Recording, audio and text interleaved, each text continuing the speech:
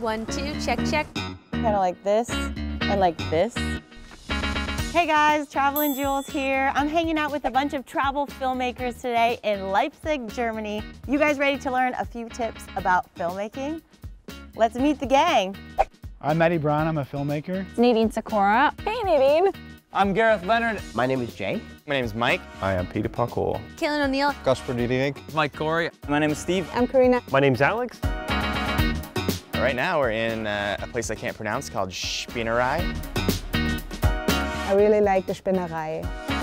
I am a travel YouTuber and travel videographer. 5 years ago, I sold everything I had. I jumped on the motorcycle and I went around the world. It enables you to capture like the real spirit of a place. Videos are my creative playground. A lot of people describe my style as literally like that. I love what I do because I get to see the world and share it with everyone else. I love the freedom to be my own boss, to find interesting people and projects to work on, being able to share really great things that deserve being shared. A very important thing to pay attention to is not just the pretty images you see, but the sounds as well. My number one tip is to take a tripod to get some kick-ass B-roll steady. You gotta get a shot, you know?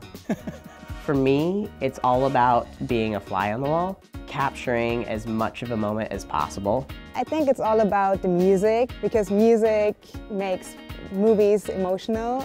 I advise people not to get stuck behind the camera, but really socialize. Once you do that, people trust you, and once they trust you, you can easily get your camera out and get access to their world. You need to be comfortable in front of the camera. You need to learn to be comfortable in front of the camera because knowing how people react to cameras and what looks good and what works is super beneficial when you're directing other people as well. Just be a child. When you see things, see them brand new for the first time.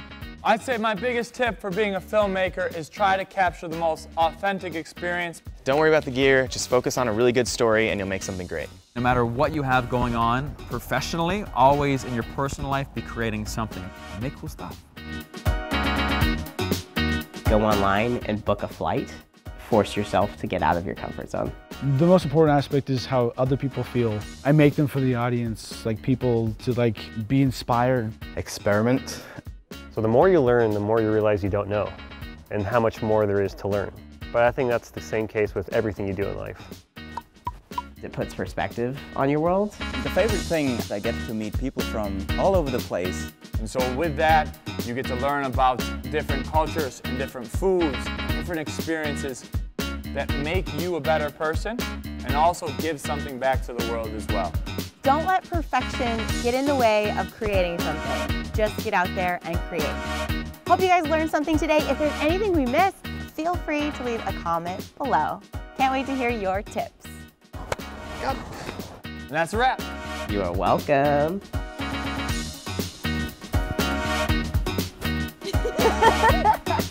Hopefully I didn't ramble. That was my robot, the worst robot in the world.